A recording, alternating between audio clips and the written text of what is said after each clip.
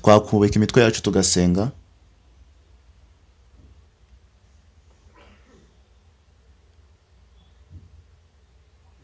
Data dukunda, turagushimiye cyane kandi turanezerewe kuko uri kumwe natwe muri aya masaha yera.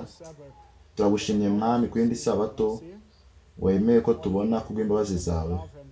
Turagushimiye data kubw'uru neza yawe n'urukundo rwawe twerekera mu ijambo ryawe. Imitima yacu yuzuye n'amashimwe tuguha, kandi mwami by'ukuri wabaye umunyabuntu cyane kuri twe. Kandi ndashaka kuvuga ngo urakoze mwami kubw'urukundo rwawe n'ineza nyinshi wakoze kubw'Imana ya Yesu Kristo n'uburyo yatanze urukundo ruhebuje ku nyoko muntu. Mana bana natwe mu buryo bwumvikana, cyane cyane muri aya masaha tugiye kwiga. Bane n'imitima yacu ukoresheje urukundo rwawe rwinshi, kandi dufashe kubona ko igihe kigiye kurangira. Mwami nta kindi kintu twavuga, ahubwo by'ukuri buri gihe Nowa yigishaga, buri kibwirizwa cyose yabaga avuga ko hari umwuzure ugiye kuza. Mwami n'ubu ngubu hagiye kuza umwuzure, dufashe kugira ngo tubone ko umwuzure uri hafi, kandi ubwo utwereka ko uri hafi utwereke n'icyo ukwiye gukora. Turakunyinze data, dukeneye amabwiriza, dukeneye kwigishwa nawe Uwiteka. Mwami turakunyinze ngo ube umwigisha wacu ndetse n'umuyobozi wacu. Ufungure imitima yacu ubw'Umwuka wera, uduhe umugisha data, uduhe gukora ibyo tutigeze dukora, kandi udufashe mu mitima yacu tugire kwizera, kandi ibyo byose tubisabye twizeye cyane mu izina rya Yesu, amen. Inshuti yanjye yanyohereje ikinyamakuru. Iki kinyamakuru twari twarakizeho mu minsi yashize, kandi umuntu wohereje iki kinyamakuru yatumye nongera kugisoma iki kinyamakuru, kandi naratangaye cyane. Ariko hari igihamya cy'Imana cyatumye uyu muntu yongera kunyohereza iki kinyamakuru, kandi twari twarakizeho, ariko narabibonye ndangije ndavuga ngo mbega uburyo byari bitangaje cyane.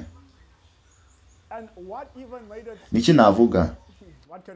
Iyo nari ndimo gusoma ibintu bari barateganyije muri iki kinyamakuru, ibintu bavugaga byagombaga kuzabaho mu hazaza ndetse na nyuma y'ahazaza. Ariko ubwo nongeraga kureba ibyo byari byarageranyijwe, ndebye magaze uyu munsi, nabonye ibintu bitangaje.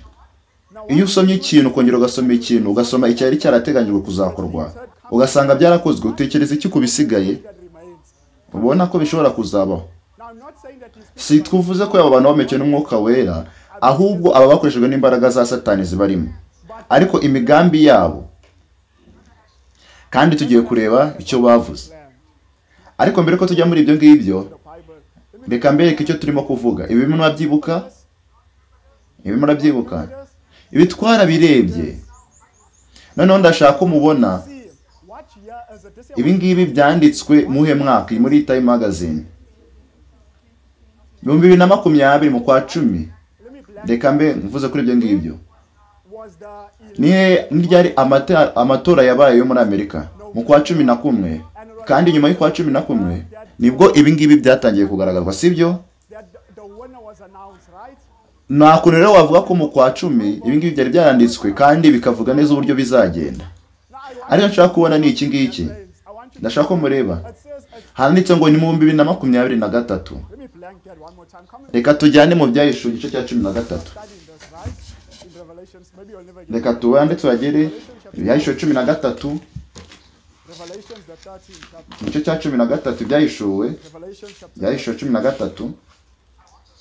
Ndashaka ko tureba icyo Bibiliya ivuga mu byahishwe igice cya 13 umurongo wa 17. Haba ari kuvuga ku kimenyetso cy'inyamaswa. Mu gihe umurongo wa 17 baravuga ngo kugira ngo atagira umuntu wemererwa kugura cyangwa gutunda keretse afite icyo kimenyetso cyangwa izina rya ya nyamaswa cyangwa umubare w'izina ryayo.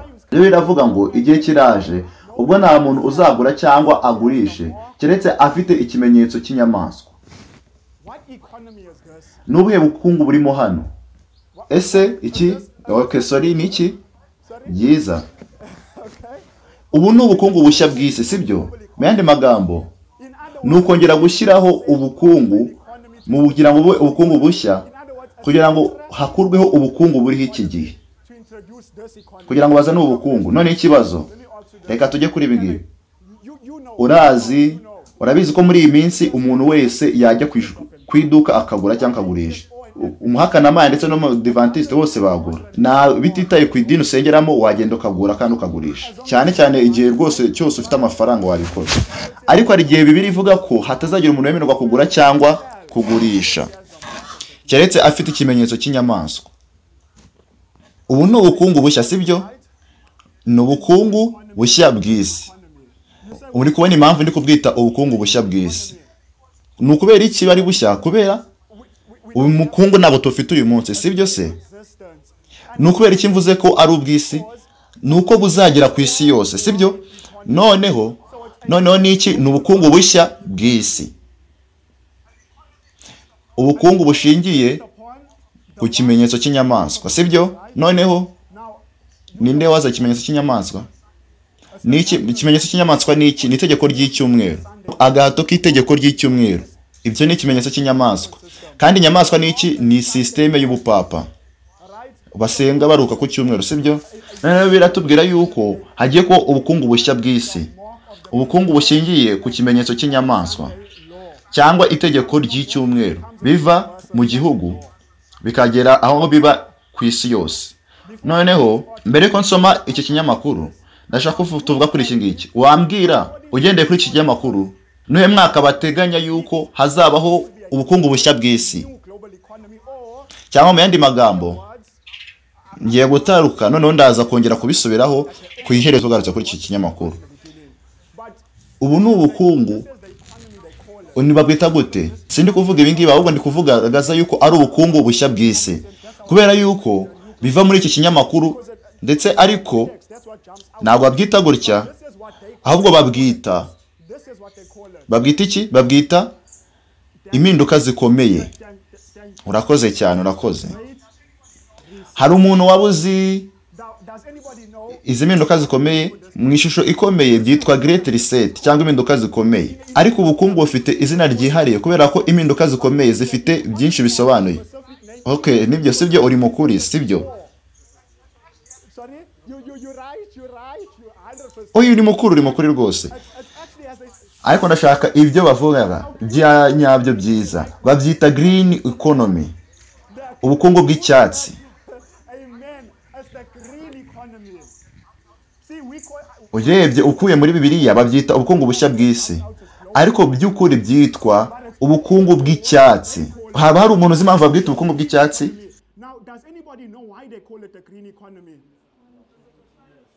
Nihe kamere, nirihe bara ry'ibintu karemano? Ni icyatsi. Rero ubukungu bw'icyatsi ni ubukungu bushingiye ku byaremwe. Kandi impamvu bazana itegeko ry'icyumweru ni kubera ihindagurika ry'ikirere. Ayo ni amagambo ya Yesu Kristo. Ihindagurika ry'ikirere rizazana itegeko ry'icyumweru.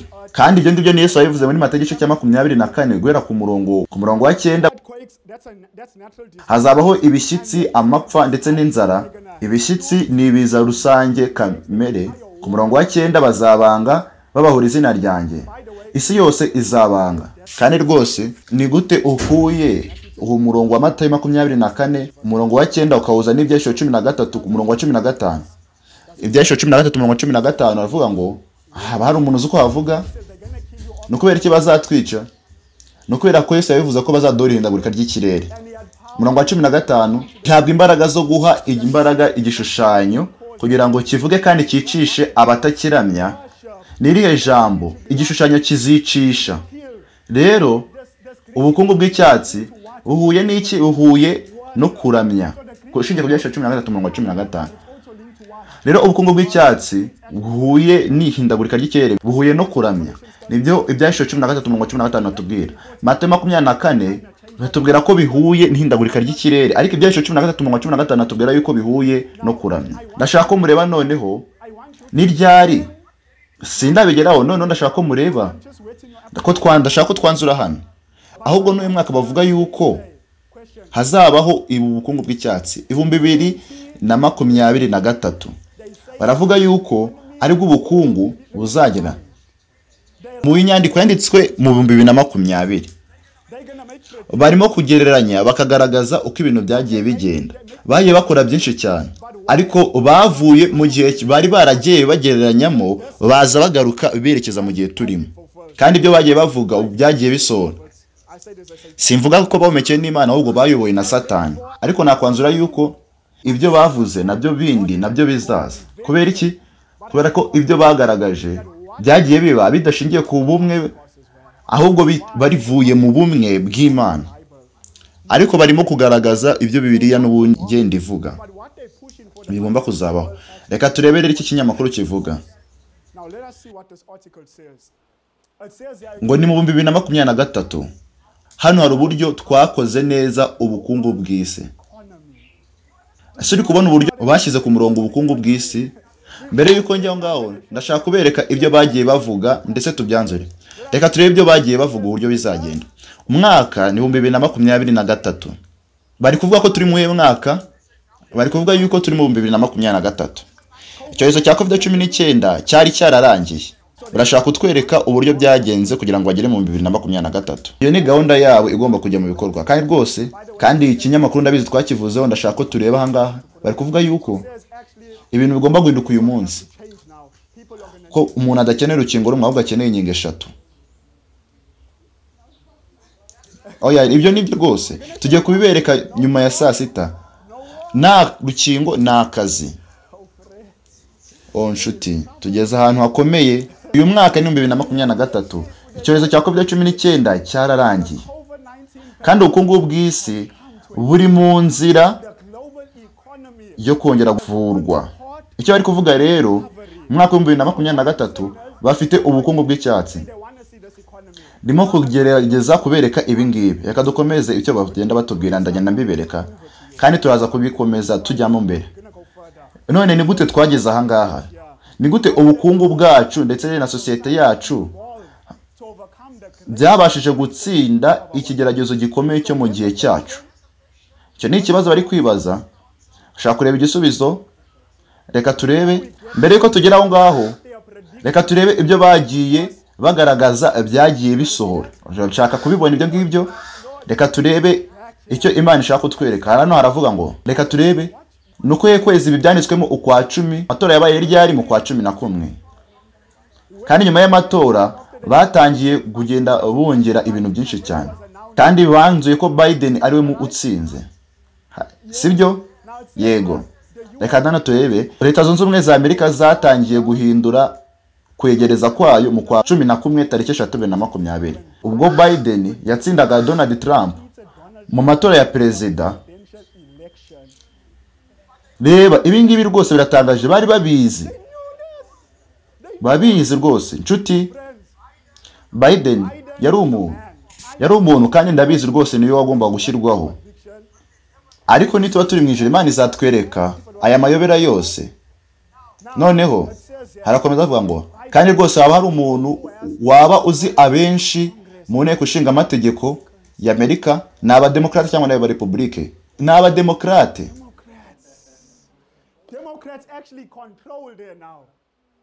Kandi rwose turabizi rwose perezida no mudemokrate, kandi nibo bagenzura ibintu, kandi nibo bayobora mu nteko ishinga amategeko. Kandi rwose bagereranyije ibintu bigaragara cyane rwose ko byagiye bizagenda bibaho. Abademokrate nibo bari benshi mu nzu zose z'inteko ishinga amategeko. Ni gute ibyo ngibyo byaba? Nta nubwo ahubwo bazaba bafite perezida gusa, ahubwo bazaba bafite abenshi. Kandi baratubwira yuko hazabaho byinshi, kandi ibi ngibi bizagenda bisohora. Kandi ibi ngibi baratubwira ngo ni ryari? Ku itariki 11 2021 z'ukwa 2, FDA yemeje urukingo rwa COVID-19 kugira ngo rukorwe muri Leta Zunze Ubumwe za Amerika.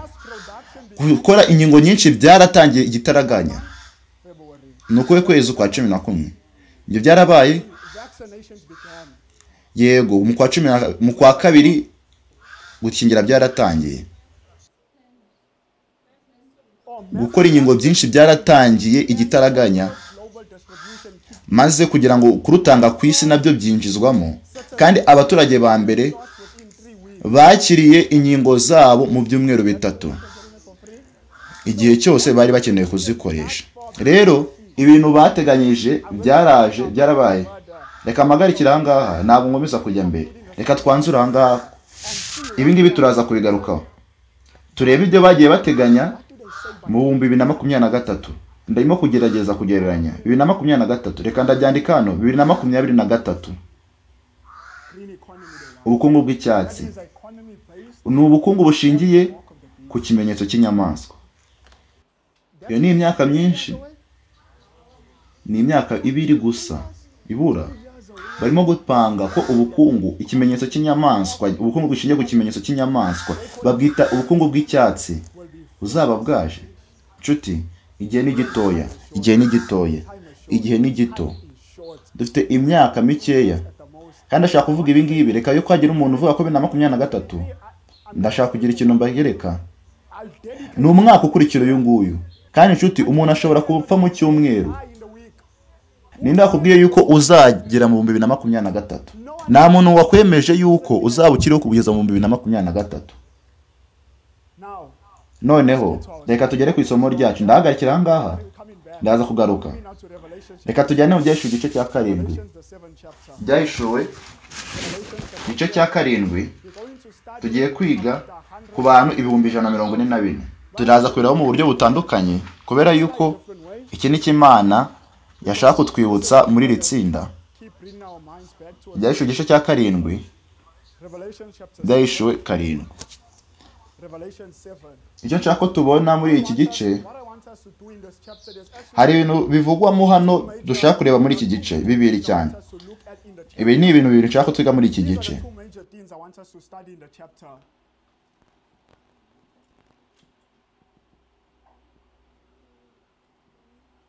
Imiyaga ine, niki kine nabereka kindi.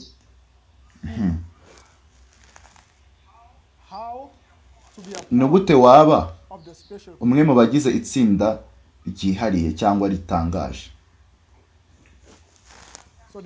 Kandi rwose ibintu byo tugiye kurebaho ni ibintu bibiri byoroshye. Ndashaka ko tubona Imana irashaka ko tuza hano, kandi irashaka ko twizera ukuri kw'iki gihe. Ese abantu 144 bazabwiriza ijwi rirenga? Yego. Rero biratubwira ko nitwiga uburyo waba umwe mu bagize 144, tugomba kwiga n'imico igize 144 by'abantu bazabwiriza ijwi rirenga. Rero tugiye kureba ku biranga abazabwiriza ijwi rirenga. None ndashaka ko dusoma igice cyahishwe igice cya 7 umurongo wa 1, umurongo wa 2 n'umurongo wa 3. Hagira umuntu dusomera aho ngaho n'ijwi risakuza ibyahishwe igice cya 7 umurongo wa 1, umurongo wa 2 n'umurongo wa 3 n'umurongo wa 4. Hanyuma y'ibyo mbona abamarayika 4 bahagaze ku mfuruka enye z'isi bafite imiyaga 4 yo mu isi, kugira ngo hatagira umuyaga uha mu isi cyangwa mu nyanja cyangwa ku giti cyose. Amen. Uretse uhagarikira aho ngaho uraza gukomeza. Reka tugarukire aho ngaho. Ni ikibazo gito yanjye kubabaza. Iyi miyaga 4 abamarayika bari bafashe. Iyi miyaga bari bafashe. Abamarayika 4 bariko iyo miyaga ikagenda. Tugenda shingiye kuri uwo murongo. Ni ibiki bazababaza? Ni ibintu bitatu: isi, inyanja ndetse n'ibiti. Ibi kandi koko nibyo imiyaga izakora. Ndashaka ko tureba kuri ibi ngibi. Noneho wadusomera umurongo wa 2. Mbona na marayika wundi azamuka ava iburasirazuba afite ikimenyetso cy'Imana ihoraho, arangura ijwi rirenga abwira abamarayika 4 bayo kubabaza isi n'inyanja ati: nibaza isi cyangwa inyanja cyangwa ibiti tutaramara gushyira ikimenyetso mu ruhanga rw'imbata z'Imana yacu. Noneho rero imiyaga ntishobora guhuha kugeza igihe abana b'Imana bataramara gushyirwaho ikimenyetso cy'Imana. Abamarayika rero bafite akazi ko gufata iyo miyaga kugeza igihe abantu b'Imana bazaba bashyizweho ikimenyetso. Kandi biratubwira yuko mu murongo wa 4 ni bande bari barasizwe, ngo numva umubare w'abashyizweho ikimenyetso ngo ni 1,000 n'inzove enye n'ibihumbi 4. Bashyizweho ikimenyetso mu miryango yose y'Abisirayeli. Rero ni bande bakiriye iki kimenyetso? ni abantu 144. Rero niwerekeza mu kigeragezo giheruka, ni irihe tsinda duhamagarirwa kuzabamo? Ni abantu 144. Noneho ndashaka ko tureba ku miyaga ine mu buryo butandukanye bubiri. Mu buryo butandukanye bubiri ndashaka ko turamo imiyaga ine. Kandi nshuti, niba usobanukiye imiyaga ine n'ibintu bya gihanuzi, uzareba neza mu buryo bwanyabwo bwiza. Impamvu abenshi barimo kuyobya abenshi mu Adventiste nuko abantu benshi batazi imiyaga ine cyane. Barabizi ko hari inkubiri nyinshi zigenda zivuga ibyinshi bitari byo ku miyaga ine, kandi ari ibintu bikomeye cyane ku gusobanukirwa imiyaga ine, kubera ko muri Ezekiel igice cya 9 hagaragaza yuko rwose ibyo ngibyo bigomba kuzasohora. Buri kintu cyose kigomba kuba gisobanutse. Reka twige imiyaga ine. Noneho cyo nshaka ko tubona, nkuko nabivuze rwose, muri gahunda yacu tukeneye kureba ku miyaga ine, ariko ndashaka ko tubira mu bundi buryo. Ndashaka ko tubereka igihamya kimwe aho Ellen White yavuze ku miyaga ine. Kandi twumve icyo Ellen White yavuze ku miyaga ine. Yavuze yuko imiyaga ine imeze nk'ifarashi irakaye. Yavuze ko abamarayika bafashe ifarashi irakaye. Icyo gihamya nigeze mugisoma, reka tugisome. Handitse hano, ibyo byanditse muri nyandiko zandikishijwe intoki, manuscript release volume ya 20 page 116, handitse ngo abamarayika bafashe imiyaga ine yagaragajwe nk'ifarashi irakaye, ishaka gukuraho no kujanjagura, kandi ishaka kwangiza isura y'isi yose, izana gusenya ndetse n'urupfu mu nzira zayo. Reka duhagarikire hano. Iki nicyo imiyaga ine ishaka kugaragaza. Niki Ellen White atubwira kigaragara muri iyi miyaga ine? Yabyise ifarashi irakaye. Bigaragaza ifarashi irakaye. Yabyise ifarashi irakaye. Ndashaka ko tubona ni iki Bibiliya itwereka. Ese tuzasinzira kuri ibi byose by'isi idashira? Se twaba abaswa, abakonje ndetse n'abapfuye? Ibyo tugomba kugira amatorero yacu ni umwuka no guhumekerwa kw'Imana kwahumekeye mu bantu bayo, kugira ngo bazabashe guhagarara ndetse babeho. Mbega umuburo utangaje! Dukeneye kubona yuko imiyaga ifashwe, kandi tukabona n'ibikangisho byose biri kuba. Iyo nsomye ibi bintu umutima wanjye urashya. Ibi ngibi twabisomye imbere. Arimo kutuburira, atubwira yuko tugeze ku mupaka w'isi idashira. Arimo kubigereranya n'ifarashi irakaye. None ni iki Bibiliya yigereranya n'ifarashi? Reka turebe, wibuke ko turimo kwiga igihe cy'abantu bagenda amaguru, igihe cy'ifarashi. Ariko nituragera, reka turebe ku gihe cy'ifarashi. Tujyane mu Migani igice cya 21. Imigani igiye kutubwira urufunguzo, igiye kuduha urufunguzo gukwereke ndetse dubihuze n'ahandi hantu. Imigani igice cya 21 ni iki kigereranywa n'ifarashi irakaye. Kandi ifarashi ni iki? Niki ibi bisobanuye ifarashi? Imigani igice cya 21 wahageze? Hagira umuntu dusomera mu ijwi riranguruye umurongo 31. Imigani igice cya 21 umurongo 31. Dusomere. Ifarashi irindirijwe umunsi w'urugamba. Okay, uretse ariko kunesha kuva ku Uwiteka. Okay, noneho rero turabona yuko ifarashi itegura iki? Umunsi w'urugamba. Rero Bibiliya itubwira yuko ifarashi iteguriwe iki? Umunsi w'urugamba, umunsi w'urugamba. Noneho ikibazo, ese ifarashi yarekurwa igihe icyo ari cyo cyose, cyangwa izarekurwa ku munsi w'urugamba rwonyine? Ku munsi w'urugamba. Ndashaka ndumva ibyo turi kubyumva mu ryo mwe, sibyo? Ndashaka ko twongeraho ikindi kintu, yuko ifarashi igereranywa no ku munsi w'urugamba. Noneho rero dukeneye kubona ni iki Bibiliya yita umunsi w'urugamba. Ndasinzi ko ibi ngibi birimo kumvikana. Ni iki Bibiliya yita umunsi w'urugamba, kugira ngo tumenye ni ryari ifarashi ikomeye izafungurwa. Kandi icyo ni igihe kimwe imiyaga ine izarekurwa. Noneho nshuti, ndashimye ko ibikomeye. Reka tureba umunsi w'urugamba. Tujyane muri Yobu 38. Nuwe munsi w'urugamba iyo farashi iteguriwe. Yobu 38. Nshuti, muzi ko Imana itwigishiriza rimwe na rimwe mu migani. Reka turebe, nshuti, mukanguke murebe ibi bihamya. Reka dushimire Imana rwose. Tujyane muri Yobu 38. Yobu 38. Ndashaka ko tureba icyo Bibiliya ivuga muri Yobu 38. Reka dusome umurongo wa 22. Umurongo wa 22. Hagira umuntu dusomera umurongo wa 22. Job 38 verse 22. Can someone read for us verse 22? Mu buryo bwo kugaragaza neza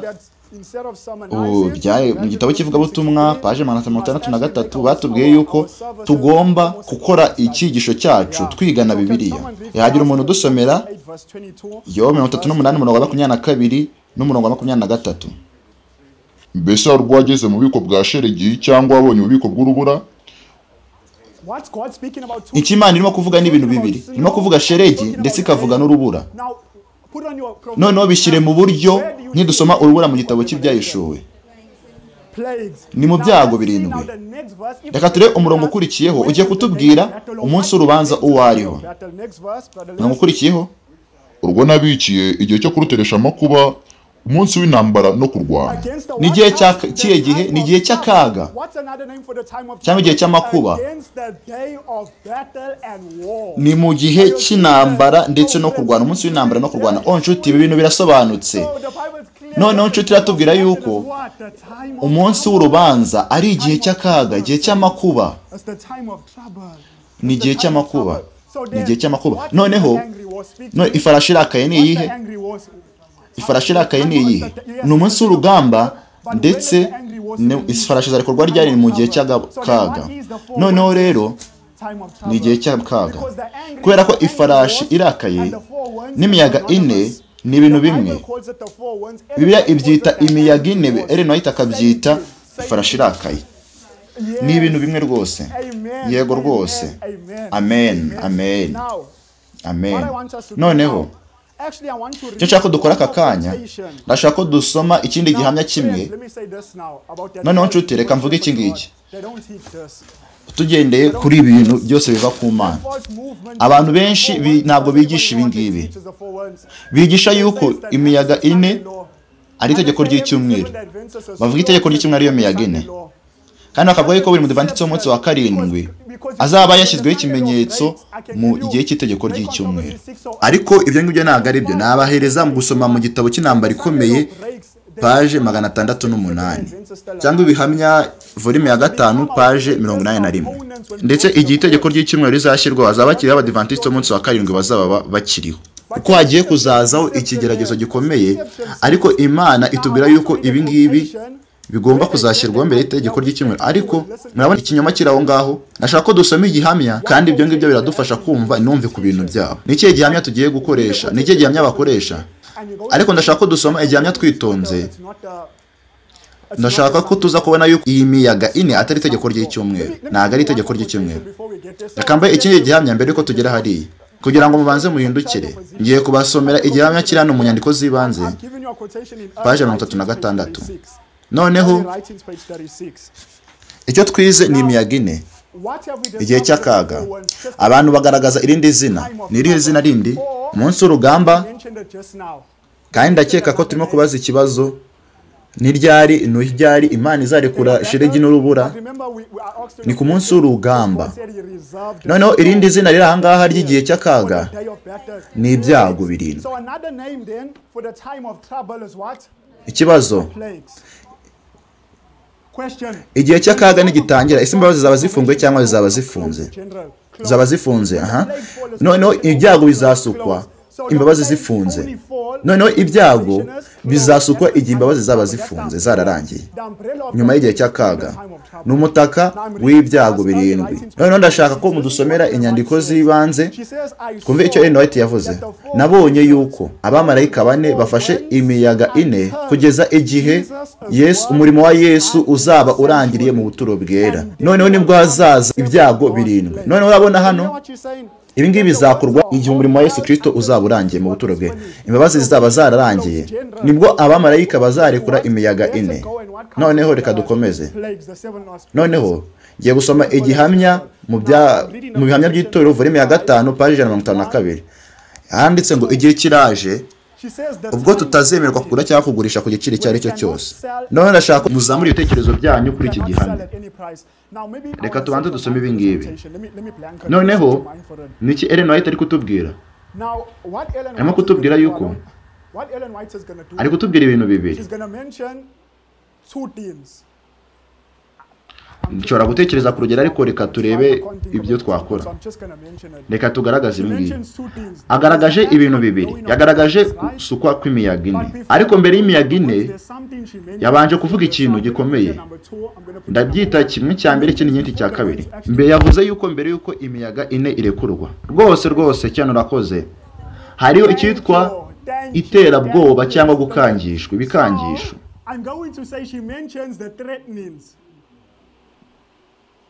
None ikibazo ni iki? Ibikangisho bizaza mbere y'imiyaga ine? Gukangisho si cyo kintu. Biragaragaza rwose ko ibikangisho bigomba kuzaza mbere. Sibyo? Cyane. Ndashaka ko dusoma iki gihamya maze tukareba ibintu biri atubwira. Agiye kutubwira ibintu biri muri iki gihamya. Kiri mu nyandiko z'ibanze. Agiye kutubwira ibintu bibiri. Agiye kutubwira ibikangisho iterabwoba ndetse atubwire imiyaga ine. Reka turebe ibyo Ellen White avuga.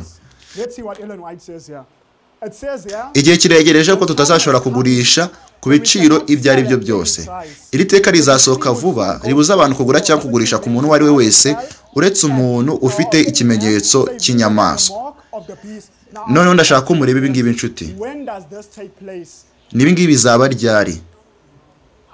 Mu gihe cy'itegeko ry'icyumweru. Rwose Ibyahishe igice cya 13 umurongo wa 17 kubera yuko itegeko ry'icyumweru rigomba kuzabuza abantu kugura no kugurisha. Ibi ari kutubwira iki ku cyabaye ku itegeko ry'icyumweru. Sibyo reka turebe nitwagura cyane twagurisha. Arakomeza atubwira ngo twaje kubona ibi muri California mu gihe gito gishize. None duhagare hano. Niki California yari yagaragaje? N'itegeko ry'icyumweru. Noneho biratangaje. Aravuga ngo ariko ibi byari terabwoba gusa ryo guha kw'imiyaga ine. Duhagarare. Amen. Ugende kuri Ellen White nicyo arimo kuvuga. Oya ntago ari ibyo ngibyo. Noneho ari kuvuga itegeko ry'icyumweru. Kubera ari kuvuga yuko hano itegeko ry'icyumweru rizabuza abantu kugura no kugurisha. Ibyo ni ukuri kubera yuko hano ari kuvuga yuko niwagura cyangwa ugurishe mu gihe cy'itegeko ry'icyumweru gusa. Kandi arimo kuvuga ko ibi ngibi byabaye mu gihe cya California mu cyari gishize. Ariko ibyo ngibi byakongera akavuga yuko byari nk'iterabwoba. Ahubwo yarimo kugaragaza yuko itegeko ry'icyumweru atari imiyaga ahubwo yuko ari ibikangisho. Ibyo ngibyo biri kumvikana. Ibikangisho ni ibihe? Ahubwo ni itegeko ry'icyumweru cyangwa ikimenyetso cy'inyamaswa. None imiyaga ine ni iyi. Reka dukomeze. Hano haranditse ngo kandi rwose kugeza ubu ifashwe n'abamarayika bane. Abamarayika bane baracyafashe imiyaga ine. Ntabwo twari twitegura. Hari umurimo ugomba gukorwa kandi iyo murimo nurangira abamarayika bazarekura. Nicyo abamarayika bazarebwirwa kurekura. Niki bigibi bigaragaza? Aravuga ngo ni imiyaga ine izarekurwa. Ni imiyaga ine. Icyo kizaba ari igihe cyo guhitamo ubwoko bw'Imana. Kizaba igihe cy'akaga kitigeze kibaho guhereye igihe amahanga yabereyeho. Ni iyihe miyaga ivugwa hano? Ni igihe cy'akaga. Ni byagaragaye. Ni igihe cy'akaga. Noneho Ellen White ari kugaragaza yuko ibi bikangisho by'itegeko ry'icyumweru noneho imiyaga ine ikaba igihe cy'akaga. Nibwo imbabazi zaba zararangiye, umwanzuro uzaba warafashwe kandi ibyago bizatangira gusukwa. None bisobanuye yuko niba ushobora kubona noneho nshuti urazi yuko ndabizi nanjye itegeko ry'icyumweru n'ibikangisho bizagera ku Badiventiste umunsi wa karindwi. kandi ku isi bizaba ari icyo gihe cy'irangira ry'imbabazi. Twebwe ubwo itegeko ry'icyumweru rizaba rishyizweho, umupaka wacu uzaba uri kugera, igihe kizaba cyageze, ni igihe cyo kugeragezwa, kandi ibi twabigaragaje. Noneho ndashaka ko tugareba ibi ngibi. Ibi ngibi rwose bigomba kugaragazwa. Reka dushobora kubikora. Reka nanzure hano kuri ibi ngibi. Noneho ndashaka ko tugaruka kuri ibi ngibi. Iyi miyaga ine igamije iki? Isi, inyanja n'ibiti. Noneho hagira umuntu umbwira akatugendera mu Byahishwe igice cya 13 akadusomera. Hagira umuntu hatugerera Byahishwe igice cya 16. Hagira umuntu dusomera Byahishwe 16 umurongo wa 2, havuga ku cyago cya mbere, umurongo wa 2, umurongo wa 3 avuga ku cyago cya 2, ku murongo wa 4 avuga ku cyago cya 3. Hagira umuntu umbwira icyo icyago cya mbere ari cyo.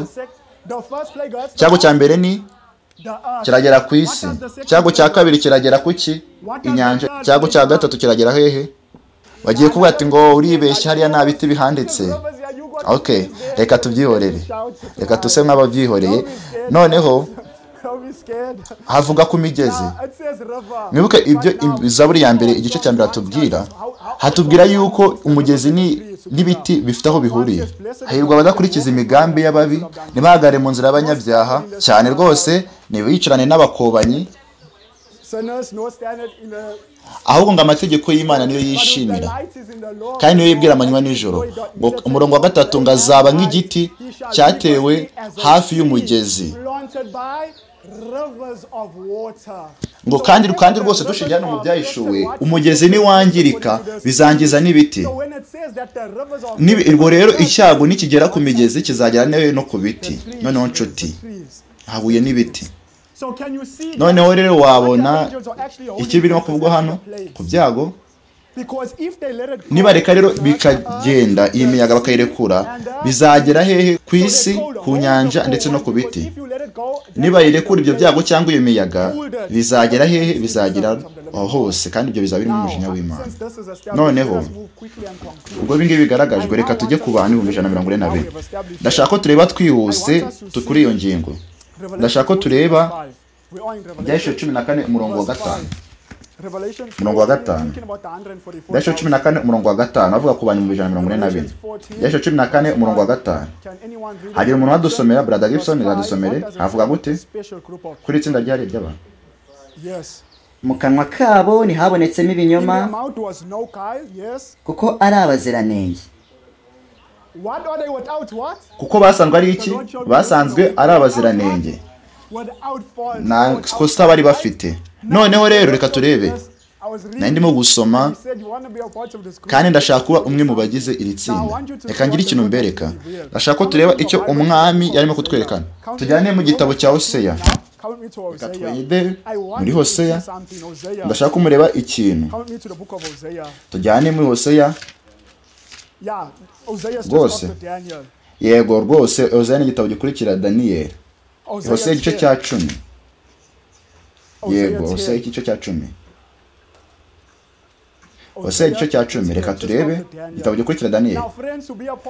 Cyo tugomba kuba umuntu uzaba mu bantu 140 agomba kuba adafite ikosa, agomba kuba ari umuziranenge. Kandi wibuke yuko ibikangisho by'imiyaga ine n'iki n'itegeko ry'icyumweru, kandi twibuke ko bari guteganya yuko ubukungu bw'icyatsi buzashyirwaho ryari mu 2023. Hano biragaragaza ko dufite ikindi gihe gikomeye cyo kuba muri iri tsinda. Ndashaka ko tureba Hoseya igice cya 10 kugira ngo tube muri uyu mubare dusanga turi abaziranenge. Hoseya igice cya 10 tujya gusoma umurongo wa 1 n'uwa 2. Hoseya igice cya 10 umurongo wa 2 n'uwa 2 handitse ngo Isirayeli ni uruzabibu rurumbuka rwera imbuto zabo. Noneho duhagarikire hano. Hano bari kugaragaza ko yera imbuto imbana. Hoya. Izo mbuto nizi. Ni ukwikunda, sibyo? Reka tugere ku murongo wa 2. Ndashaka ko tureba icyo Bibiliya ivuga iyo uzanye imbuto zitari zawe. Reka turebe kuri uyu murongo wa 2. Bagira imitima ibiri. Noneho bazasangwamo igicumuro. Iyo umutima ugabanyijwemo cyangwa urimo ibice bibiri, ngo umuntu aba afite amakosa. Ibyo bisobanuye yuko utaba usangwa uri umuziranenge. Noneho rero tugende kuri uyu murongo, ninsangwa nafite ikosa, So according to this verse, umutima wanjye uzaba utagabanyije. if I'm gonna be without fault, my heart can Amen. can't be divided. ijana ku ijana. If Igihe cyose imitima yacu ikigabanyije, abantu benshi bahita bumva yuko uvuze yuko 50% uri gukorera Imana, abandi 50% uri gukorera Satani. now when it says divided, there are many people think Ibyo rwose ni ukuri, uba ufite umutima ugabanyije. Ubwo ni ukuri, ariko nanone ariwo ntabwo ari umutima ugabanyije gusa. Naho 99% naba ndi ku Mana, 1% 99% God, nikunda kandi ndi ku isi, uwo ni umutima ugabanyije. that's a divided heart. That's a divided heart. So even if Nubwo nafite icyaha nita ko ari icyaha gitoya, nubwo cyaba atari icyaha gikomeye, uwo ni umutima ugabanyije. not really a major one, Bibiliya ivuga yuko uwo mutima utava ku Mana, ni umutima w'amakosa. Noneho rero Imana ntabwo ishaka ko tugira umutima ugabanyije. Kandi uzi icyo umwuka w'abantu uvuga kuri iki ngiki? Ndakeka ni kugana Yesu paje 47. Uzi icyo havuga yuko inspiration says ko abenshi bazazimira I think it's page kandi bari bizeye yuko bazakizwa. Icyo bintu murabizi? she says that many will be lost, Kuzimira kurimbuka ari uzi yuko uzakizwa. saved. Imagine that you lost right Ntabwo bigeze bagaragaza yuko ari abakristo b'ukuri. Ntibigeze bava ku isi. now. Mu yandi magambo, barebye ubuzima bwa gikristo barabwifuza, ariko ntibabugeraho maze bararimbuka kubera ko bagumye mu kwifuza. Baravuze yuko kwifuza ari byiza, ariko nugarukira aho ngaho nta kintu bizaba bimaze. Imana iduha kwifuza. Urabizi inshuti, bishingiye yuko ku bintu byinshi ni ukubikora mu buryo bwinshi, kubera yuko uko bimeze ejo bizarushaho gukomera, kandi umunsi ukurikira bizakomeza gukomera.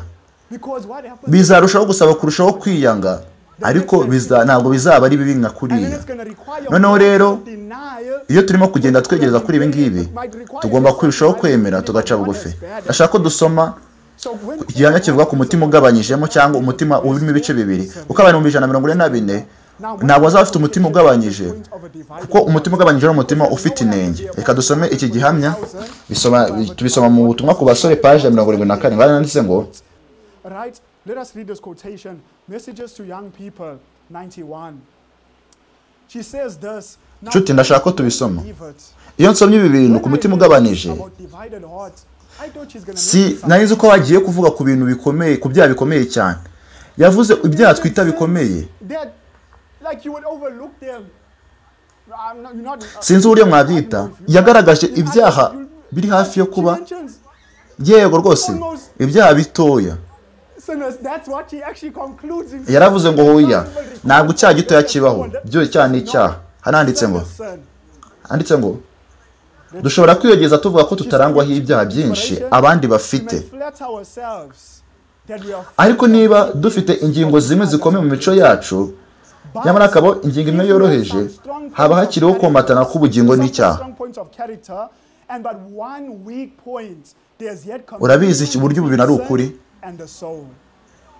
Uzi kugira 90% by'imico myiza ikomeye, ariko dufite ingingo imwe icitse intege. Uzi impamvu ndi kuvuga ibi ngibi? Nkuko nabigaragaje, reba nk'urugero urimo kubaka uri gukoresha iminyururu. Urabizi niba hariho ahantu hamwe muri uwo munyururu ukomeye hafite intege nkeya, uko iyo minyururu yabimeze yose muri iyo minyururu, ariko ipfundo rimwe muri iyo munyururu ryoroshye, uwo munyururu nta kintu uba umaze. Turabizi nta kintu abivuze. Rero iyo ari kimwe ko abantu uzi kutubwira nuko niba twaba dufite imico myiza ariko dufite ingingo imwe icitse intege yoroheje, tuba turi mu byago. Tugomba kwiha Yesu Kristo kandi tugasaba Imana imbabazi. Fasha ngo mfasha nsinde. Noneho cyo tuzi uburyo ibi ngibi bimeze. Uyu ni umurongo wonyine Kristo adashaka ko tugendaho. Satani aguha igitekerezo cy'uko ukomeye. Noneho rero nshuti genzure, nurangiza usubira inyuma. Ugomba kubanza kwiyunga, ukiyunga na Kristo. Hano haranditse ngo usanga umutima ugabanyijwemo, aho haranditse hano yavuze ngo ushobora kuba ufite ingingo zimwe ukomeyeho ariko iyo hari iyindi ikennye. Gusanga umutima ugabanyijwemo imigabane ibiri mu byo ukora, maze ukavuga uti bimwe ni ibyanjye naho ibindi ni iby'Imana. Umwana w'Imana agomba gushakisha icyaha yihambiriyeho kandi cyamubase, maze akemerera Imana kukirandura mu mutima we. Nshuti, nta muntu ukunda kurandurwa, nta muntu n'umwe ukunda kubagwa, kandi nta muntu n'umwe ukunda ibyo ngibyo. Dukeneye gusaba gukiranuka. Nshuti, uzi impamvu? Nshuti, ndashaka kugira ikintu mbereka. White yavuze yuko tutagomba gukina, tugomba gusenga, kandi tugasenga tukajya ku mavi yacu kandi dushikamye rwose. Nicyo yagiye agaragaza rwose. Wibikora, byikorere bwawe. Nta muntu ushobora gusenga ngo asabire ngo gukiranuka umuryango wose, ahubwo umuntu wese akwiriye kubyikorera, si byo se? Ibyo byihore. Oya nshuti, ndashaka kubereka ikintu hano. White yaranditse ngo ikintu kimwe udasengera.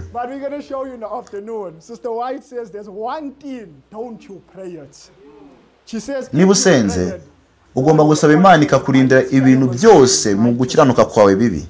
Ugomba guhora usubiramo isengesho. Nshuti, sibyo, reka dukomeze. Hano haranditse ngo umwana w'Imana agomba gushakisha icyaha yihambiriyeho kandi cyamubase, maze akemerera Imana kukirandura mu mutima we. Agomba gutsinda icyo cyaha kimwe kuko atari ikintu gito mu maso y'Imana.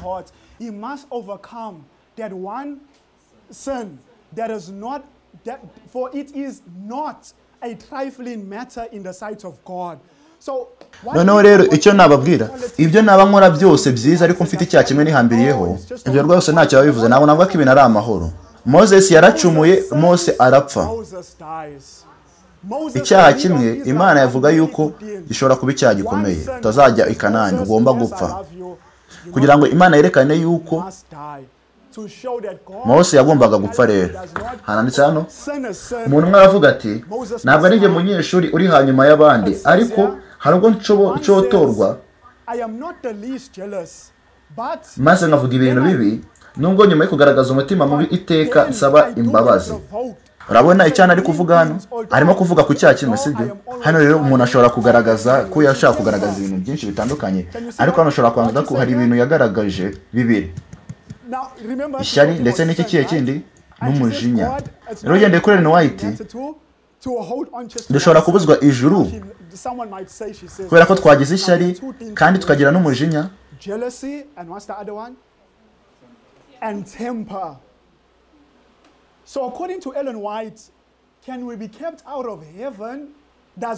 Ari kuvuga ngo mbese dushobora kujya mu ijuru tukajya ndetse tukahabwa ubugingo buhoraho kandi dufite umujinya n'ishyari? Hoya, hano hari icyo yavuze.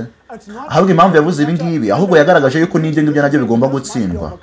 Kandi rwose inyandiko zibanje paji ya 71 yanditse ngo ni kugira ngo twakire imvura y'itumba, iminwa yacu, amagambo yacu agomba kuba yaratsinze buri kintu cyose. Harakomeza aravuga ngo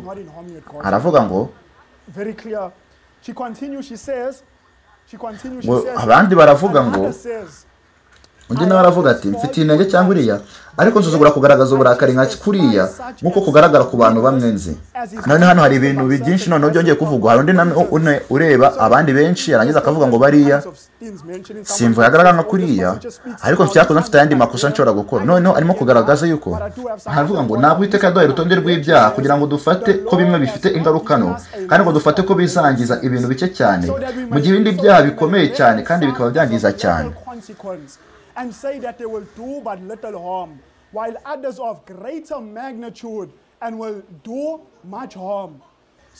Arimo kuvuga yuko Imana itigeze iduha urutonde rw'ibyaha ngo umuntu nagize ajya ahitamo ngo iki ngiki nagikora, iki se nagikora. Hano handitse ngo byandi navugaga, ntabwo umunyururu uba ugikomeye cyane iyo urimo ipfundo rimwe rifite imbaraga nke. Tugomba kuvuga ko uwo munyururu ari mwiza turebeye hamwe hose, ariko ipfundo ryawo rimwe ridakomeye, uwo munyururu n'ubu gishobora kwishigikirizwaho. Rero uyu mwuka w'abahanuzi rwose uri mu murongo. Uri kutubwira yuko umutima ugabanyije ni umutima ufite ibyaha uko byaba bimeze kose. Ushobora kuba ishyari, ushobora kuba umujinya, ushobora kuba uburakari. Ibyo byose bigomba kurekwa.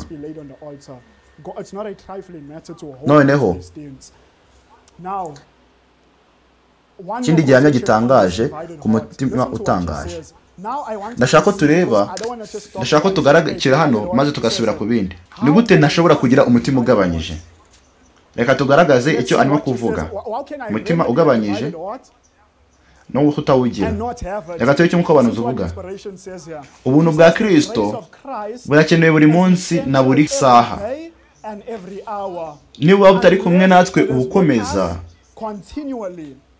yumve icyo ari kuvuga. Imitima yacu niba igabanyije, kudahura k'umutima karemano kuzagaragara, kandi ubuzima buzagaragaza umutima gahunda igabanyije. Nshobora kugira kudahuza mu buzima bwanjye, kandi no kubera icyo umutima wanjye wagira gahunda igabanyije. Ngendeye kuri ibi ngibi, nicyo umuntu yakora kugira ngo atagira umutima ugabanyije. Icyo ni igiki? N'ubuntu. Ubuntu bwa Kristo burakenewe buri munsi buri saha, kandi igihe butari kumwe natwe buri gihe. Niba nabufite, ibyo gihe nzagera kudahuza mu mutima wanjye, kandi ubuzima buzagaragaza gahunda igabanyije. Noneho rero igihe ubuzima bugabanyije, byo bisobanuye yuko hari ikintu turimo kubura. Tuba tubuza ubuntu bwa Kristo. None nicyo umukobanuzi tubwira? N'ingano ikinyeneyeho ubuntu bw'Imana buri munsi buri saha buri kanya. Bivuze ko nta saha n'imwe nakeneye ubuntu bw'Imana.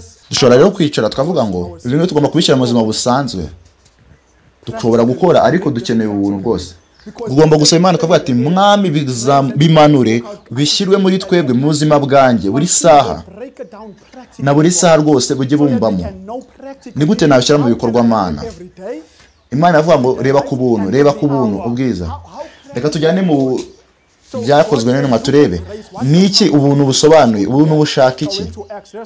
Ubuntu bugamije iki muri twebwe? Practically what? In other words, what is the purpose of grace? Primarily, come with me to Acts 20. Tujyane mu byakozwe n'intumwa igice cya 20. Acts 20. Byakozwe n'intumwa igice cya 20.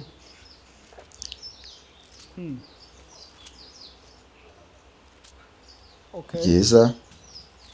Actually, rwose mu by'ukuri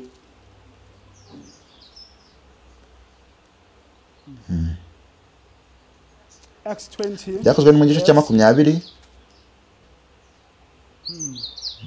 Verse 32. Murongo wa 32. Verse 32. Murongo wa 32. Can someone read it for us audibly? Hagira umuntu hadusomera? Anyone? Kandi none mbaragije Imana n'ijambo ry'ubuntu bwayo ribasha kububaka no kubahana ibiragwa n'abejejwe bose. Sorry bawihanganye gatoya. Sorry, brother Elias. So Elias uri mukuri, niki arimo kubategeka n'ubuntu bubasha kubagira gute? Bubasha kububaka no kubahana ibiragwa n'abejejwe bose. Ibasha kububaka no kubahana ibiragwa n'abejejwe bose. Niki ubuntu bugaragaza? Ni ukubaka no kweza. Noneho ubuntu rero bureza. Noneho rero tumenye yuko ubuntu tubwira Imana ati, Mana mfasha ubuntu bunyeze. Noneho mu buryo bugaragara ni gute ibingibi byaba? Ni gute ubuntu bwanyeza? Urwa mbere rwa Timoteyo igice cya 4. Reka tujye mu rwa mbere rwa Timoteyo igice cya 4. Urwa mbere rwa Timoteyo igice cya 4. Ibana nshaka kuba umwe mu bagize abantu 144, ntabwo ngomba kugira umutima ugabanyije. Noneho turimo kuvuga ku buntu bweza. Urwa mbere rwa Timoteyo igice cya 4. Ubuntu bweza. None ubuntu ni iki bukoresha ngo bweze umuntu? Ubwo dukeneye buri munsi buri saha. Hari ibintu bibiri bivugwa mu rwa mbere rwa Timoteyo igice cya 4 murongo wa 5. Ni ibintu kugira ngo igaragarize umuntu wayo, kuko cyezwa n'ijambo ry'Imana no gusenga. Ni ibintu bibiri. Kuko byezwa n'ibintu bibiri. Ni ikihe kindi? Kuko cyezwa n'ijambo ry'Imana no gusenga. Ijambo ry'Imana ni icyambere, cya kabiri ni iki? Isenga. Noneho ndakuvuga ngo Mwana, ntabwo bishoboka n'ubundi rwose ko umuntu wasoma ijambo ry'Imana buri saha, ariko byashoboka yuko umuntu yasenga buri saha. Rero mu buryo bugaragara buri munsi ngomba gusoma Bibiliya, ariko isaha ku isaha nshobora gusenga, nshobora kuba nari kureba ku isaha, nshobora kuganira n'Imana. Urabizi ko Imana iyobora ibitekerezo byawe, ushobora kuyivugisha binyuze mu bitekerezo byayo. Buri kintu cyose uri gukora ko niko Imana ikoresha ubuntu bwayo, kandi ibyo rwose birasobanutse. Rero tugomba gusenga, kandi ibyo rwose nabivuze.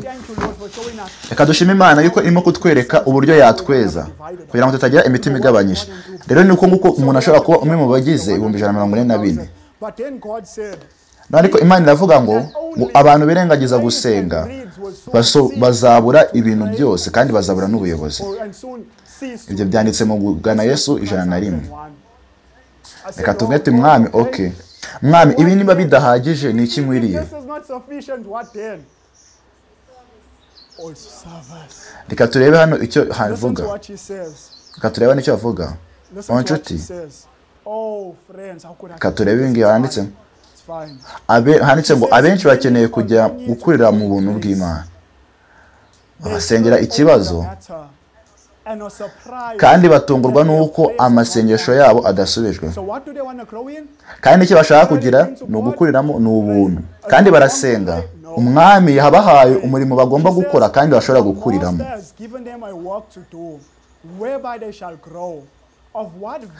Ni akahe gaciro ko gusenga igihe hakenewe umurimo? Ikibazo ni iki?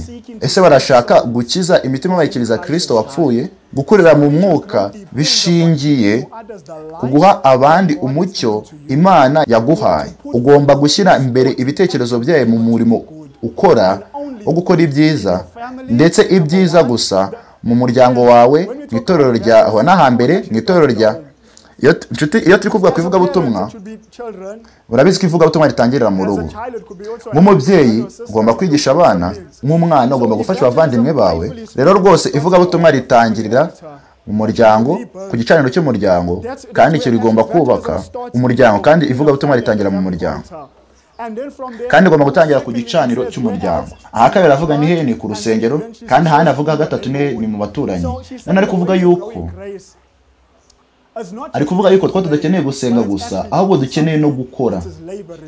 Kandi igihe dukorera abandi, ndashaka kugaragaza ijyane, nibwo tuzagira gukura mu mwuka, nibwo tuzakura umunsi ku wundi, nibwo tuzakura. Dukeneye no gukura. Rero birasobanutse, tuzakurira mu buntu nitugenda dukora. Ariko icyo dusomye ku buntu, tugomba kwiga kandi tugasenga buri munsi, kandi tukanakora buri munsi na buri saha tugasenga. Ndimo kwanzura. Hari ikindi kintu nshaka kugaragaza, turaza kukigaragaho nyuma ya saa sita. Nshuti, murimo kumva uburyo baba umwe mu bagize abantu 144? Biroroshye. Tugomba gusanga tudafite inenge, kandi kugira ngo dusange tudafite inenge tugomba kutagira umutima ugabanyije. Ni iki gitera umutima ugabanyije? Ni uko mfite umutima umwe wanjye n'undi mutima w'Imana.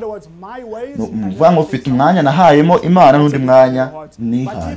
Ariko niba tudashaka umutima ugabanyije, dukeneye gusenga. Niba nashaka kugaragarizwa ko mfite umutima ugabanyije, ngomba gusenga. Nkeneye ubuntu. Nkeneye ubuntu inshuro zingana iki? Bukeneye umunsi ku munsi ndetse isaha ku isaha. Kandi twabonye ko ubuntu bwiza ugendeye kuri Bibiliya, Imana isobanura ubuntu bwayo mu bintu bibiri, mu ijambo ryayo ndetse binyuze no mu isengesho. Rero iyo nsoma Bibiliya, ijambo ry'Imana isaha ku isaha, niki nkura mu ijambo, niki nkura ku Mana ni ubuntu. Ni ubuntu bwiza kandi bunyuze, kandi bugomba kugaragazwa burwanya umutima ugabanyije. Umutima wacu ntugomba kuba ugabanyije, ariko nidusanga dufite ubuntu bw'Imana, tudafite imitima igabanyije kandi idahuye, tuzakomeza gukura, dukure mu buntu bw'Imana, kandi dukomeze. None ngiye kwanzura, ngiye kubabwira icyo turaza kuvugaho nyuma ya saa sita. Reka tugaruke aho twari twatangiriye, ku bukungu bw'icyatsi. Okay, byiza. Ibyo ngibyo ndacyabigeze ibanga, turaza kubiganiraho nyuma ya saa sita, sibyo? Yo turaza kubiganiraho nyuma ya saa sita. None reka turebe. Reka tugiye ku kinyamakuru, turebe ibyo bateganyije mu hazaza, kandi turebe n'ibyabaye ndetse n'ibindi bigomba kubaho. Reka turebe ibyo bagaragaje. Hano handitse ngo It says here, noneho barimo kutubwira neza uburyo byarabaye kuva muri 2020 kugeza muri 2023, kandi banditse ngo byarasobanutse hari hakenewe ingamba nshya kugira ngo tugaragaze ikibazo cy'ihindagurika ry'ikirere. Nicyo barimo kugereranya kizabaho vuba, ko hagomba kuzabaho ingamba zishingiye ku ihindagurika ry'ikirere. Nawe nigeze mbyandika. Ubukungu bw'icyatsi ni ikintu kimwe n'ihindagurika ry'ikirere. Noneho hananditse ngo kugaragaza gutiza icyatsi. Ese ibingibi biragaragaza ubukungu bw'icyatsi? Gutiza cyangwa gufatanya iby'icyatsi, sibyo? Ese gutizanya iby'icyatsi bisobanuye ko bifite aho bihuriye n'amafaranga, kwagura ibigo by'amakungu, gushyiraho intego ndetse zishingiye ku mibanire rusange ndetse n'ibidukikije. Niki kigomba kuba ku bintu birimo gukora ku bukungu. Bazi business zabo atari shingiye mu bukungu gusa, ahubwo shingiye no kwindagurika ry'ikirere. Kandi bagomba kongera ibigo by'ubukungu. Mu yandi magambo, amafaranga agomba kongerwa muri za kampani zikora ku by'ihindagurika ry'ikirere. Noneho bimeze gute ku makampani n'amabizinesi atari muri uwo murongo? Bazakorwa iki? Ni ukugira gute? Ni ukuyabuza, ni ukuyafunga. Ni ugufunga urugaga rw'ubukungu n'ibikorwa byabwo bidahuje n'umurongo umwe rusange. Buri kampani zose zitazahuza na agenda yabo, agenda 2023, bazafunga amakampani yabo. Ndakeka rwose ko iki cyorezo cyafunze amakampani amwe n'amwe, ariko aho ngaho ndaje ngiye kuhagera. Reka dukomeze dusome. Kandi hazabaho ibintu byinshi cyane mu rugaryi rwo mu 2022. Aho ngaho tugiye kwegera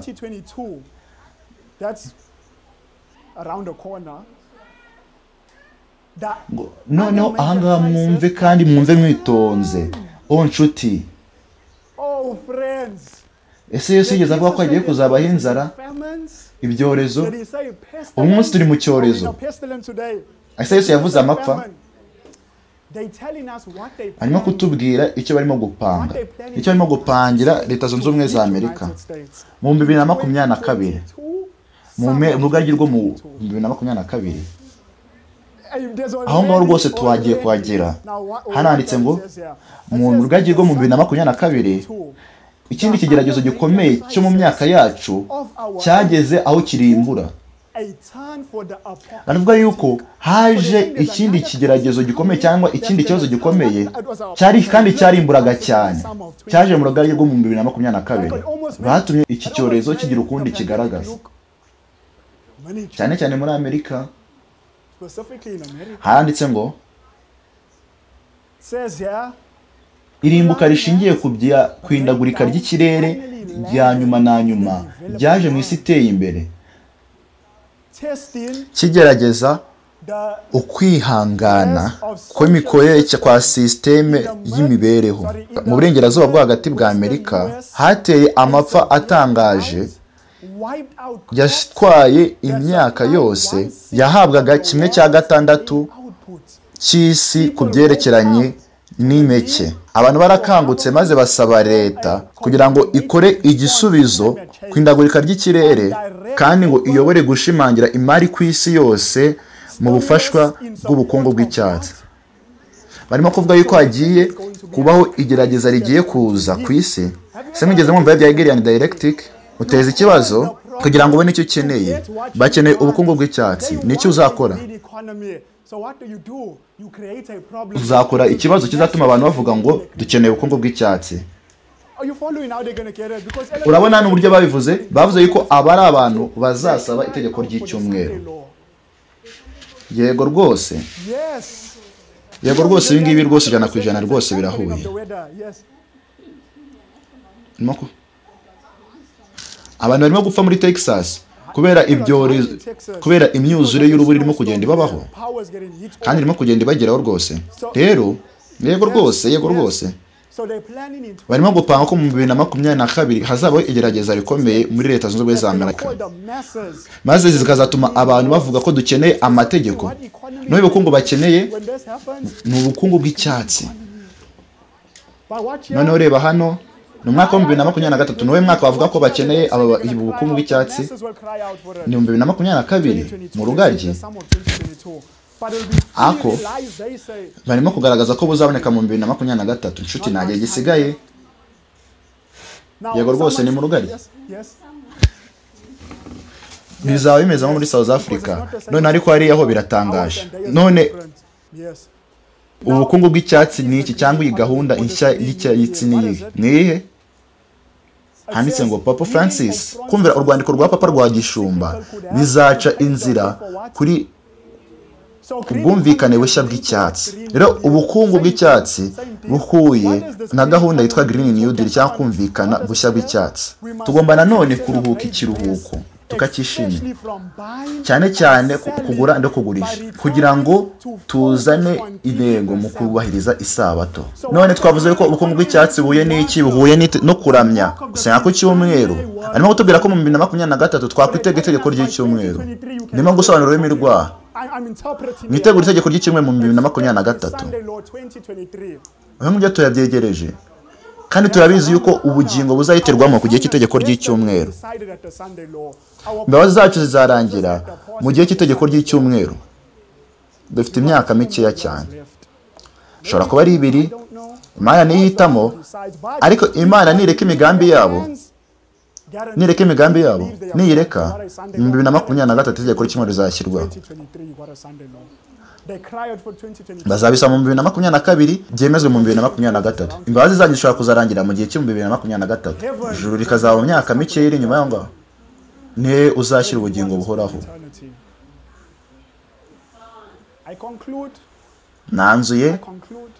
Nanzuye ngo ndashaka gushyiramo iki gihamya. Nshobora gusenga byinshi, nshobora gukina, ariko nshuti, niba ibyo bavuga ari ukuri mu 2022-2023 ari ukuri, cyo ni igihamya. Ntabwo turi kure cyane y'umwaka wa 2022. Ntabwo tuzi neza niba mu 2023 imbabazi zishobora no kurangira, imbabazi zanjye zishobora no kurangira mbere y'u 2023. Ubuzima ntabwo butangwa garanti. Ellen White hari ibindi yavuze, ariko hari ikintu cyo gukosora. Nashaka ko dushyiraho iki gihamya.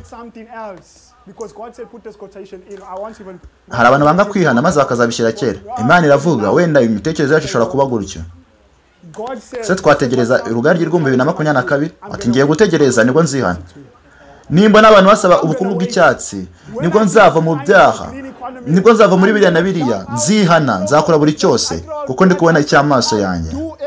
Reka ndashaka gushyiramo igihamya. Keneye kugendera mu kwizera kandi ukareba, ariko nutagendera mu kwizera uzaba umeze nk'umuntu w'igicucu. Urimo kubura umwuka wera, urimo kubura kwitegura kubera utabona ibintu neza. Reka turebe ahangaha.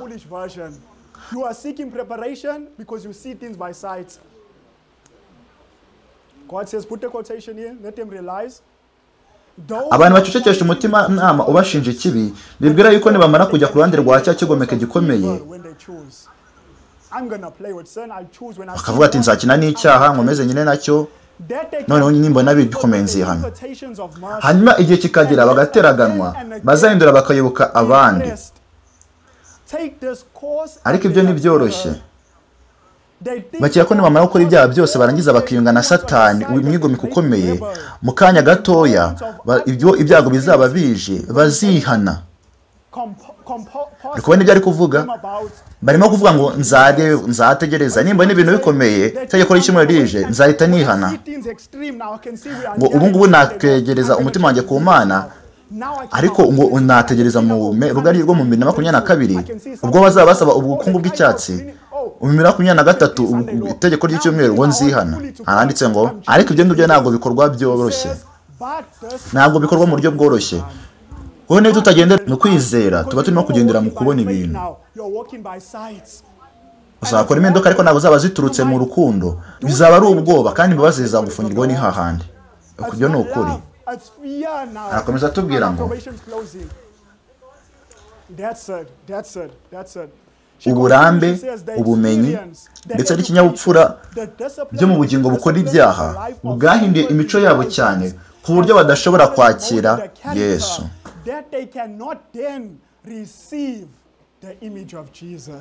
Icyo ni ikimenyetso cy'Imana. Abantu bakira ikimenyetso cy'Imana baba bafite ishusho ya Yesu Kristo yuzuye muri bo. Rero baravuga ngo witegereze igihe runaka cyo kuzakira, witegereze urugaryi rwo mu 2022 kaduhindure ubuzima bwacu aka kanya. Reka nanzure binakabisoje. Ndashaka ko mureba abamuze umurimo gusunikira imbere ubukungu bw'icyatsi. Haba hari umuntu ubizi? 100%. Ni Vatikani. Ngukuriye byose ni Papa Francis, so niwo munyabugome. Arimo gukora muri Vatikani no muri gahunda y'Ubupapa kugira ngo azane ubukungu bw'icyatsi. Aya mashami abiri tugomba kumenya amashami abiri na Amerika 100%, ariko nanone ni ibigo, nibiye bigo bizasubika ubukungu bw'icyatsi. Ni World Economic Forum, ihuriro ry'isi ry'ubukungu. Hari irindi tsinda naryo, ikindi kigo kizasonekera ubukungu bushya bw'isi, ihuriro ry'ubukungu ku isi, kugira ngo batekereze kuri ibyo ngibyo. Ni bande? Ni bande abo ngabo? Inama bajya bagira rimwe mu mwaka. Perezida wanyu yarimo kuvugiramo hariya. Perezida wanyu Cyril Ramaphosa mwaramubonye akinyerwa kuri televiziyo. Nshuti mwarabibonye? Nimuyobye. Nanjye sinjya kuhamagara ibyo Perezida Ramaphosa yabahamagariye. Tuzabereka ibindi bintu nshuti nimuyobye. Ihuriro ry'isi ry'ubukungu. Noneho ikindi ry'cyande cyangwa urimo gusunikira Great Reset, impinduka zikomeye cyangwa impinduka zikomeye zishingiye ku ihindagurika ry'ikirere. Oya byose rwose, uwo ni wundi.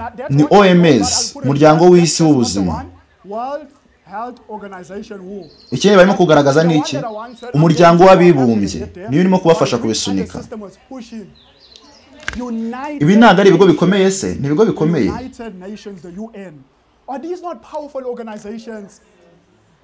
Nshuti, mbese abantu bagiye muri guma mu rugo kubera OMS yabivuze?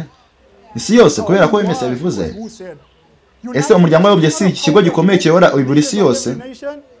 Kandi byose birahuye kubw'ubukungu bw'icyatsi, impinduka zikomeye. Nshuti, tutabitekereza? Nshuti, byaba ari igitangaza cy'Imana gahunda zabo ziramutse zidashyizwe mu bikorwa. Kandi bigomba kuba ari Amerika, ariko isi n'imbaraga zikomeye. Kandi ngiye kubereka OMS irigaragaza uburyo bakeneye ubukungu bushya bw'icyatsi. Nshuti, bakoze video, kandi muri iyo video bagaragaje ko ikibazo gikomeye kibaharije isi kirusha icyorezo. Bagaragaje ko ari ihindagurika ry'ikirere. Urakoze. Bagaragaje ko ari ihindagurika ry'ikirere. Ndashaka mureba iyi video. Ni agace gatoya. Ngiye kukagabanya kubera ko igihe cyagiye, ariko karatangaje. Uyu muntu agiye kuvuga, tugiye kukavugaho, ariko karaza kugaragaza. Uyu muntu avuga yuko gahunda y'impinduka zikomeye ko ugomba kubaho uri umuntu udafite ikintu utunze kandi unezerewe. Icyo ni igice cy'impinduka zikomeye. Noneho rero uyu muntu yarimo kuvuga yuko nuko ugomba kuba udatunze ikintu kandi akagaragaza Kiliziya Gatolika. Rero dushima Imana yuko avuga yuko ufite ibintu ukeneye kubwo kugira ubwigenge, ukazana gahunda yabo, kandi ukaba umuntu wigenzura, ukagira ubutaka bwawe. Kandi ugomba kugira ubutaka bumwe, maze ukabaho utagira ikintu na kimwe utunze, ahubwo ubicingiye kuri leta. Ibintu barimo kutubwira rwose ntabwo ari byo. Reka turebe. Reka tugere ahangaha, reka turebe. Ndashaka kureba ko mureba ninde ugize iki gice. Murebe aba babiri bose bashaka ubukungu bw'icyatsi ndetse n'impinduka zikomeye. Bamwe muri mwe mushobora kuba mwarumvise ko by'impinduka zikomeye, kandi iyo ngiyo ni imwe muri gahunda zigize gahunda z'ihuriro ry'ubukungu ku isi. Abenshi mu bisi barimo guhamagarira impinduka zikomeye. Impinduka zikomeye, ndashaka kugaragaza ko hari ibintu bimwe na bimwe tugiye dukeneye. Dukeneye ubufasha kubw'igikorwa, dukeneye ubufasha kubw'impinduka zikomeye. Iki cyorezo cyaduhaye amahirwe cyo gushyiraho impinduka. Ndagaragaza neza yuko iki ngiki ari igihe cy'impinduka zikomeye. Izi mpinduka ugendeye kuri gahunda y'ihuriro ry'ubukungu ku isi irashaka kongera imibereho y'isi. Ibi ngibi birashaka kubigaragaza kugira ngo igendere ku byashyizweho n'ikibazo cya COVID-19 nk'uko bacyita. Bavuga yuko hari idirishya rikomeye ry'amahirwe. Iki cyorezo kizatanga amahirwe, kandi ibi ngibi byasobanuwe na Ram Emmanuel. Kandi uyu nguyu rwose ni umunyapolitiki ukomeye cyane, wahoze ari meya wa Chicago, yahoze ari chef w'ibintu muri White House ku bwa Perezida Barack Obama, kandi muri za 90 yakoze nk'umujyanama ukomeye wa Bill Clinton. Ibi ngibi yabivuze mu myaka yashize, yavuze ngo ntabwo ukeneye ikibazo gikomeye cyane kugira ngo ujye kure. Icyo nshaka gusobanura ni uko hari amahirwe yo gukora ikintu utekereza yuko utari warakoze mbere. Dufite urugi rutangaje kandi rukomeye rw'amahirwe yo kwiga amasomo ndetse no gushyiraho impinduka zikomeye mu buzima bwacu. Ni amahirwe tutigeze tugira mbere, twongera kugira. Iyi niyo mvugo ya Great Reset. Kwa gatandatu 2020 bagaragaje ko hazabaho amategeko amwe mashya agenzura umutungo w'umuntu ku giti cye, ubukungu ndetse n'ihangano. Mu kwa 10 2020 ibi byashyizwe ahagaragara n'ihuriro ry'isi ry'ubukungu, ibiteganywa gukorwa kugeza mu 2030. Nk'uko Daniel Webster yabigaragaje mu myaka 200 ishize, imbaraga mu buryo karemano ndetse bunakwiriye zikurikira umutungo. Niba udafite umutungo mu gishoro cyangwa mu kazi kawe cyangwa mu bakozi bawe cyangwa mu kazi kawe, nta mbaraga uba ufite. Niba udafite imbaraga, usobanura imbaraga nk'ibintu bishobora kugufasha gukora, ntabwo waba rero umuntu ugera ku mbaraga. Rero waba umeze nk'abantu bigenga batagira ikintu batunze kandi kugira ngo babacakara. Ngomba kugira umutungo kugira ngo ube umuntu ufite uruhare nk'umunyamuryango muri sosiyete. Ugomba kuba ufite umutungo kugira ngo ukurire mu bintu byiza kandi ube umunyamuryango w'ingirakamaro wa sosiyete. Reka duhagarikire aho ngaho. Biko ibyo bimana ari kuvuga, barimo kuvuga ku butaka kandi biratangaje. Yavuze gukora mu buryo busanzwe, ariko se nk'uko abantu zo nuvuga ibitandukanye n'ibyo nuvuga ko tugomba gukora mu bya mwuka, ni gute aba bantu babona ibi ngibi n'amabuye na yabo n'ibiti gute? Reka dukomeze. Ibi nibyo Ellen White yavuze ngo musohoke muve mu mijyi kuko igihe kigiye kuza ubwo mutazabasha kugura no kugurisha, maze mwingire ibiribwa byanyu. Kuba mu country living page ya 9. Ndashaka ko mureba uri inyuma y'impinduka zikomeye, uvuga yuko udagomba kugira ikintu utunga kandi ukishima. Ibyo bisobanuye yuko uzaba rwose 100% ushingiye kuri leta. Kandi ushingiye kuri leta, icyo leta ivuze ugomba kuba yabera umucakara ukabikora. Ugomba gukora ibyo bagusabye. Ndashaka ko tureba uri inyuma y'ibi ngibi. Ihuriro ry'isi ry'ubukungu twayirebye, reka turebe undi hundi. Reka turebe ku muryango w'abibumbye, kimwe mu bigo bikomeye cyane. Reka tujye inyuma kandi tujye inyuma cyane.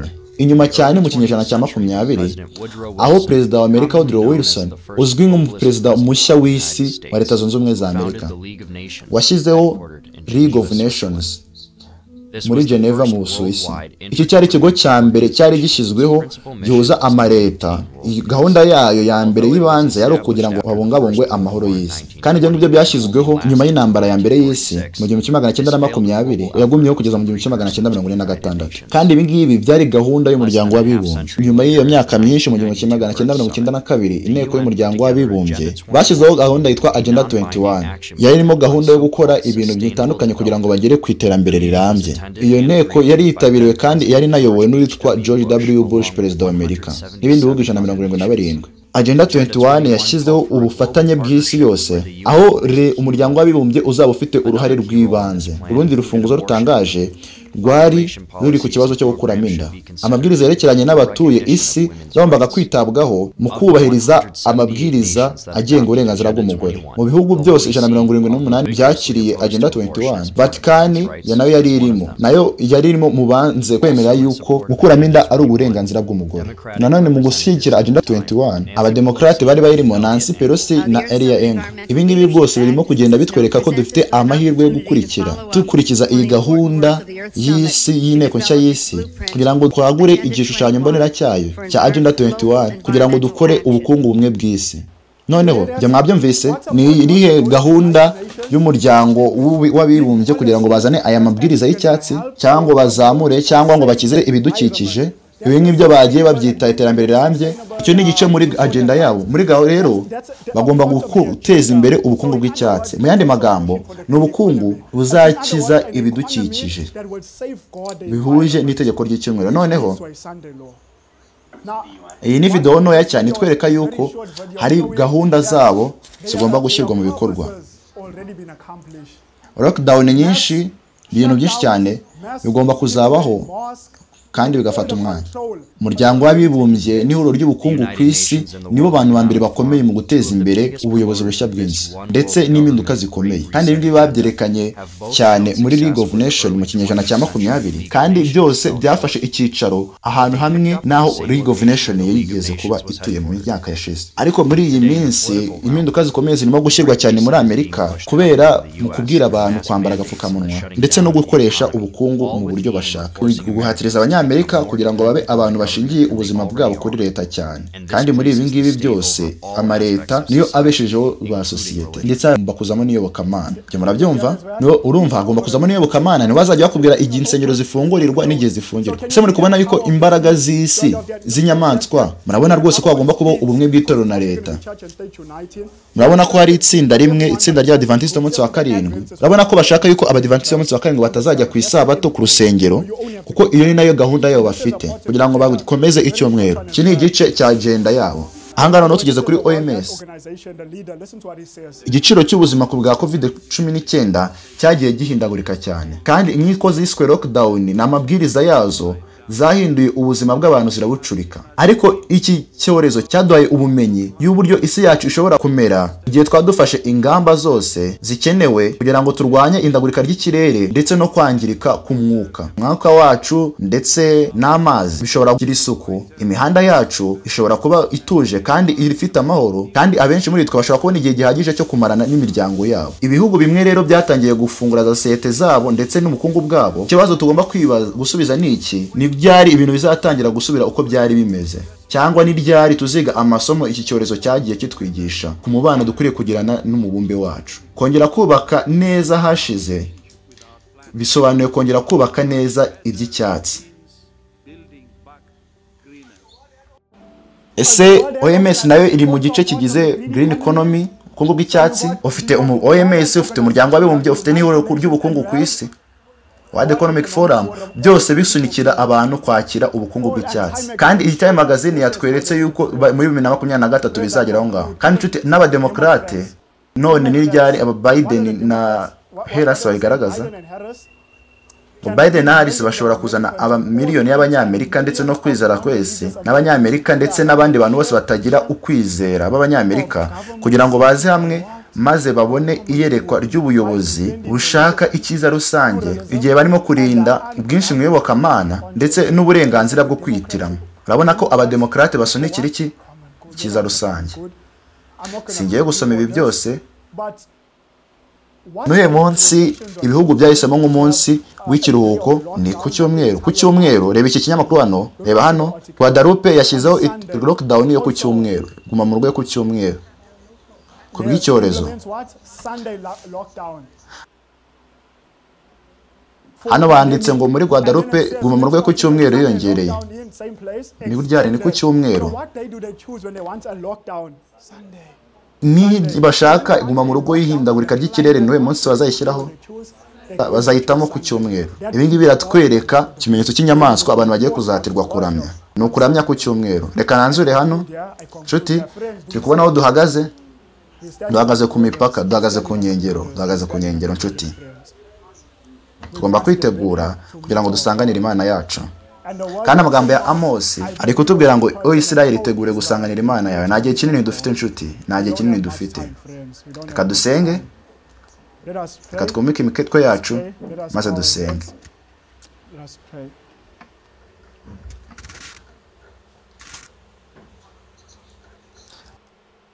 Data, turagushimiye cyane kubwo wabanye natwe. Turagushimiye cyane kubwo amahitamo wakishije mu mitima yacu. Data, wongeye kutwerekana none twageze mu gihe cy'igikingi cy'umwanzi, kandi turabizi mwami impamvu urimo guhishura ibi bintu ni ukugira ngo twitegure gusanganira Imana yacu. udukunda cyane kandi ushaka ko dukizwa. Turakwinginze mwami, turagusabye kugira ngo ubane natwe. Urabizi intambara iri muri buri mutima. Turabizi ko dusabwa yuko kugira ngo twakire ikimenyetso imitima yacu itagomba kubigabanyije, ahubwo ko igomba kuba yarakwitangiye yarakwiye 100%. Mwami, twabwe mu gitabo cy'imigani ya Kristo ko tudashobora guguha imitima yacu ndetse ubwacu tutaritanga. Icyo twakora gusa no kuvuga ngo fata imitima yacu yose uko yakabaye. Impamvu data tugusabye kugira ngo udufashe imitima yacu yakire kandi dufashe twibuze nawe. Data, igihe ni gitoya kandi urabizi ko dusabwa uburambwe tutari twagira na rimwe. Mwami, turakunyuza ngo uduhe umwuka wera. Turakunyuza kugira ngo tube hafi, udufashe kandi utube hafi. Ugiye kuza kandi vuba, kandi udufashe imitekerereze yacu imenye agaciro k'imyanzuro ikwiriye, kugira ngo tuhindure imitima yacu, dukore urukundo rukomeye rushikurira mu gukiranuka kwawe. Turakwinginze mwami, buri muntu wari wese urimo kwigana natwe, abari hano ndetse n'abari kubireba iki kigisho handi hantu, reka buri wese akizwe. Turakwinginze data, nkuko urimo kubireba ko Yesu yari kwemera gutanga ubuzima bwe ndetse n'ubuziraherezo kubera ku bantu akunda. Data, turakwinginze kugira ngo utwigishe gutanga imitima yacu kuri wowe. Turakwinginze dufashe gukora ibyo ngibyo. Reka dufashe kugira ngo twumve urukundo rwawe, kugira ngo imitima yacu ibyumve kandi igende nawe. Kandi data, turagushimye cyane kubwo kubana natwe. Turakwinginze data kugira ngo utume imitima yacu ikangurwa. Abana bawe twereke aho turi bagufiya cyane kugira ngo dukure. Ibyo turabisabye, duhe imbaraga mwami, abacitse intege ndetse n'abenda kurimbuka, twese uduhe imbaraga zikwiriye. Turakwinginze data kugira ngo dukomeze kandi udukize. Turakwinginze kugira ngo dutegure duhure na Yesu mu mahoro. Turakwinginze data kugira ngo nk'uko wabanye natwe tunagushimira, ngwino ukomeze ubane natwe muri aya masaha, kandi urukundo rwacu tugukunda rukure kandi rukomeze gukura rujya hejuru. Turakwinginze data kugira ngo dufashe tujye mbere, kandi nk'uko marayika yabivuze ngo komeza icyo ufite, natwe dukomeze icyo dufite. Mwami, nta gihe kinini dufite, dufasha kugira ngo dufate ibyacu. Turagushimye kandi turagukunda cyane. Ibyo byose tubisabye twizeye mu izina rya Yesu, amen.